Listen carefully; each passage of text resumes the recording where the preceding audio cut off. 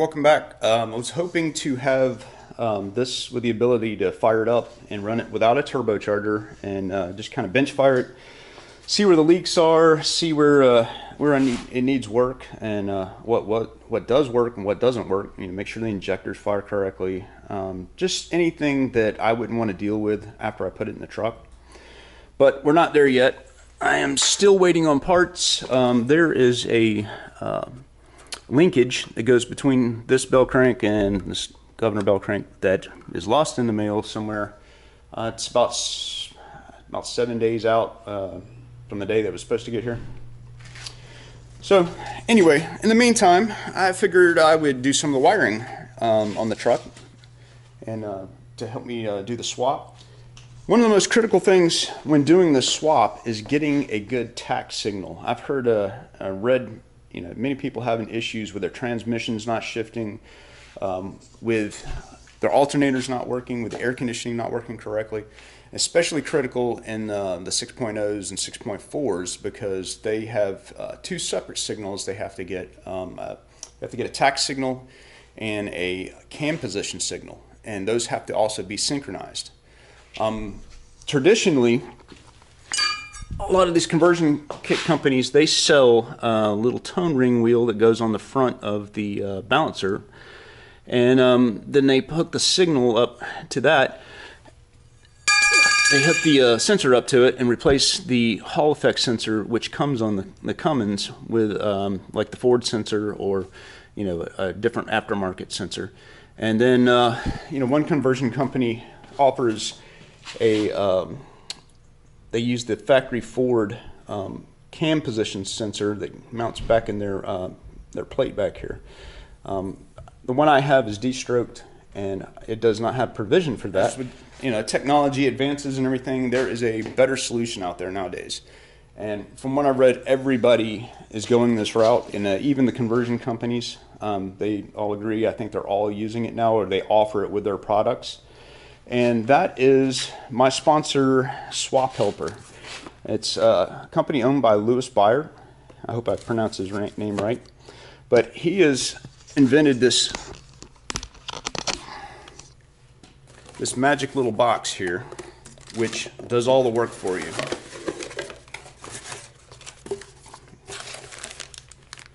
Comes packaged like this, and it's a very good quality material that he's used. High-end connectors with weatherproof seals. He's created this magic little box right here, which takes the factory Cummins Hall effect sensor and converts the signal into two variable reluctance sensors, which is required by Ford, both the tachometer signal and the cam position signal, and does all the synchronization. All the magic happens in this little box. You don't have to worry about it. And it's so simple to hook up. All there are is seven connections, which is basically these down here at the bottom. These are all the Cummins sensor connectors for the Hall effect sensor, and these four top wires are just the power and the output signals from the two sensors on the truck. So today we're going to hook this up and get it ready to go. Once I get my engine fired up and plugged in and everything, my tachometer will work like it's supposed to. So let me show you how easy this is. And thanks for Louis Bayer for sending this over. I really appreciate it. It's going to make this job way simpler than what it would have been. I'm going to gather up information on the Cummins engine. I've got a 96 Cummins engine, which I'm going to match up my Hall sensor to match the 96 Cummins engine, so I can tell what wires I need to cross-reference to hook these up correctly. And I'm going to also get a wiring diagram for my '08 F250 so that I can tell where I want to place these wires and what I need to use to match everything up. Okay, so at first I went and started getting the shop manual and looking up the wiring diagrams, but I should have read the directions first because he includes the wiring diagrams in here. I'm telling you, it couldn't get much easier. And as for like every scenario at 03 and up, common rail connectors, 12 valve connectors, he's got it all spelled out right here to make it really easy for you. Looks like all the homework's already done. It's just a matter of, it even shows you how to properly solder the wires together. And was really cool. I mean, it even thinks about little things like shrink wrap. Includes a shrink wrap. That's pretty rare right there. So just get the wiring harnesses out here and take my sensor off. Luckily I haven't bolted it down. I just kind of had it in place with a couple of finger tight nuts on here. I mean, preferably it'd be nice to start with a new sensor, but I'm going to go ahead and try to use this one. And if anything's wrong with the setup or anything, I will probably suspect the used sensor first, and I'll probably go ahead and replace that first thing if I run into any issues or any problems. First order of business, which I have forgotten this many times, is to take the shrink wrap out first and put it on the wires, because I don't know how many times I've soldered a connector and went back and said, oh man, I totally forgot the shrink wrap. Having to desolder the wire and then solder it back together again and put shrink wrap on it. So start by doing that. I think I'm just going to go ahead and use it all.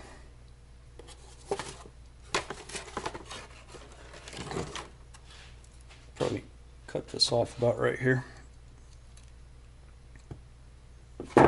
I don't know, it'd be nice to have those around the engine area. I think I'm just going to snip them right here. Signal wire is the gray and black. Pretty much gray goes to gray and black. And the black and light blue is my ground. And that leaves me the white, which is my sensor positive. Goes to the purple wire.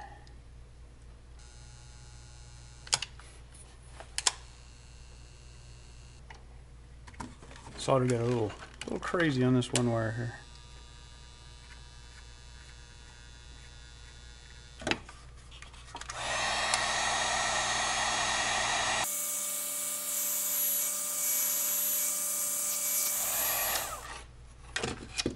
And those should be nice and protected now.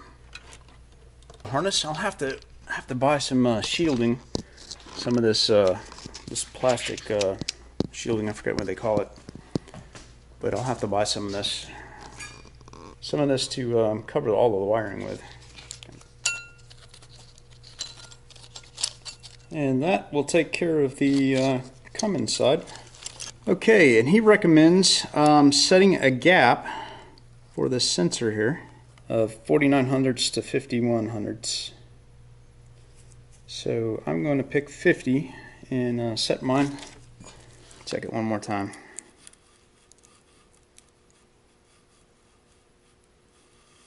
Yep, I think I'm right on. Alright, I'm just going to check the dip switches. He's got settings for different vehicles, and I just want to make sure it matches my vehicle.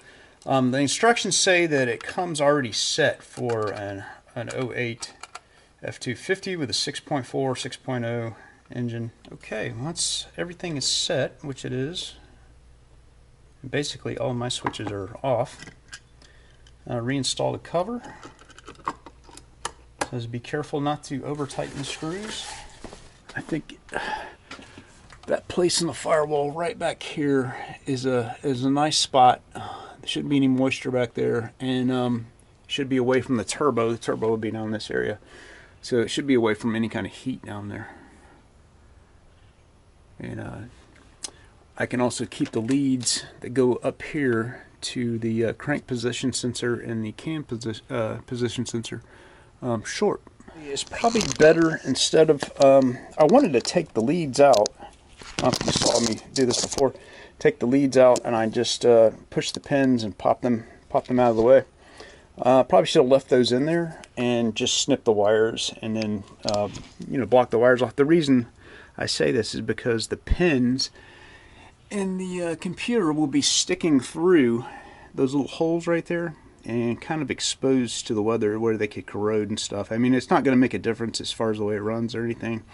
I just think having the leads in there and having a wire plugging the hole probably a little bit better solution than in popping the pins out. But the good thing about having the pins popped out, I can just, if I need it again, I can just put them right back in there, and it'll be just like factory again. If I find this Velcro doesn't hold up, I'll go back and, you know, secure it with some screws. But I'm thinking I'm going to use a good portion of this Velcro, at least half of it or so. This is industrial strength Velcro, so hopefully that'll help. We'll see.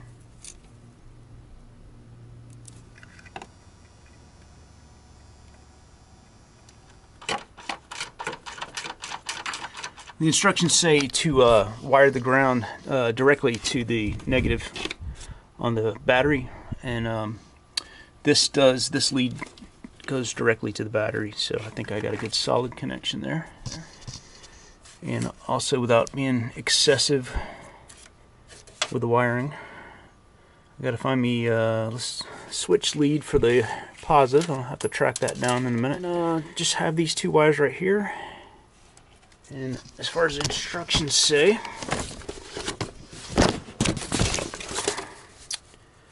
the orange wire is the crankshaft position sensor, and the blue wire is the camshaft. One pair should be for the crankshaft, one pair should be for the camshaft. And this right here, YEVT, is yellow and violet. Should be that wire right there. Should connect that to the orange. I guess that's violet. It's hard to tell, but it definitely goes to the crankshaft position sensor. And the other one is brown and blue, which would be that right there, brown and blue. Those two wires. That one goes to the camshaft. About right there. And cut these leads right there.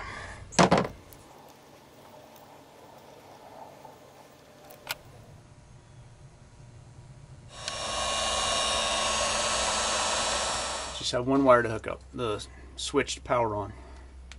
I got it from a good source that I need to tap into this number 12 wire right here. It's blue with an orange stripe. It's the only one I see in there. And that should supply me power with power and run and start. And I want to wire in this relay so that I'll have switched power in run and start. And I'll be able to supply power to the swap helper and other items underneath here, and I'll have a convenient source. So I'll start by connecting pin 86 to this blue and orange wire. Relay, that's the control, the relay. And then I'm going to tap in, let me see the other lines. I've got a constant 12 volt supply. So for my 12 volt constant 12 volt power supply, I'm going to add a 20 amp fuse, just in case you know, something goes wrong. So the little blue and red wire switches the relay on, and the relay switches this constant 12 volt power line right here and energizes this wire right here. And I'm going to have a few other accessories. I think was it cruise control, stuff like that, you know, like fuel pumps and all that kind of stuff. Can use this wire right here to energize using 12 volt and start and run. So this will be powered on, start and run.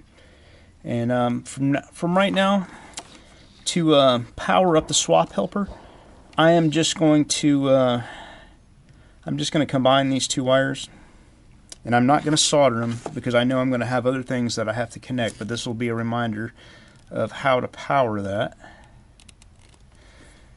and I'll just kind of twist them together for right now, so I'll know where it goes later. And of course I'm going to go back and organize all this so it's nice and neat and compact and whatever. That pretty much concludes the wiring of the swap helper. And that puts me ahead of the game as far as I'm concerned. That saved probably a lot of headaches and was actually way easier than I expected. And in fact, the hardest part about this thing was wiring up my my relay here. And the instructions from Swap Helper were super clear. So I would not hesitate to buy one of these as far as the install goes. Once I get the engine in here, we'll check the Tach out and read the computer and see if the camshaft and crankshaft are synchronized. Because we can actually see it on the computer, but this will get me going right here. So yeah, I'll tidy all this up later. But that's a lot of wiring already done, and some of this stuff over here is going to disappear also. So don't let it scare you, especially when there's stuff out there like this Tach adapter, which makes this job way easier. So. All right, next job, we're going to fire the engine up, so stay tuned, guys. Hey, thanks for watching my channel, and if you haven't subscribed already, please do for future updates. Remember, build it, don't buy it.